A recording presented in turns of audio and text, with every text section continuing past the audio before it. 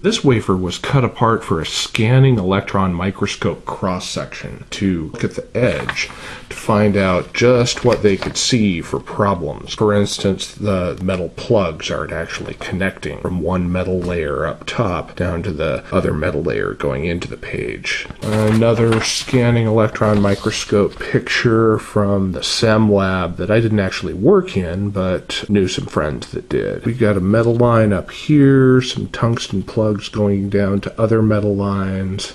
Here's the one in question, eventually the substrate of the wafer where the different transistors are. Another group did scans that were not destructive to the wafer. They would pump it down in vacuum and then they could scan on the top of the wafer and look for nasty defects like this one. Here are a few more examples of some defects.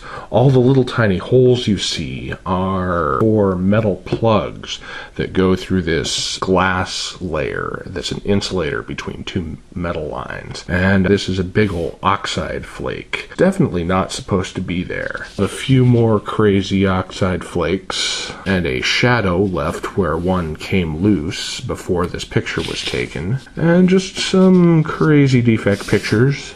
Some of these are little, some of them are big old nasty defects. A fun one just kind of hanging there. Some of the assorted pieces from the last video. SRAM right here, static random access memory. Got something that's got some logic in the middle of the chip, and then some little memory modules at the left and right sides of the device. This guy is a DRAM, dynamic RAM, and is basically just one big memory chip. This one, I'm not sure. It's got some logic and some memory areas in it. And this one is a static RAM and SRAM.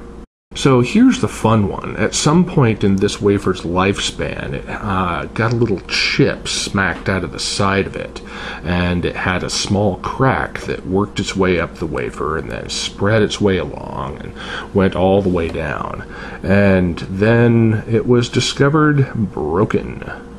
It was found inside of a tool when the tool freaked out that it couldn't pick up the wafer anymore because it was broken in two pieces on either side. And now for a little bit of a closer look at this particular wafer and see how much of a focus I can get or not. I like the little mirror effect.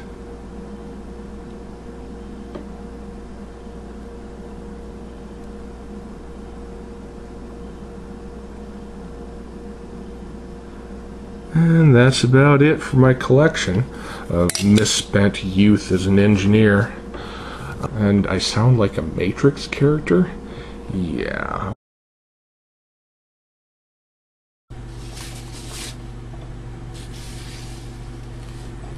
As you can see, we've had our eye on you for some time now, Mr. Anderson.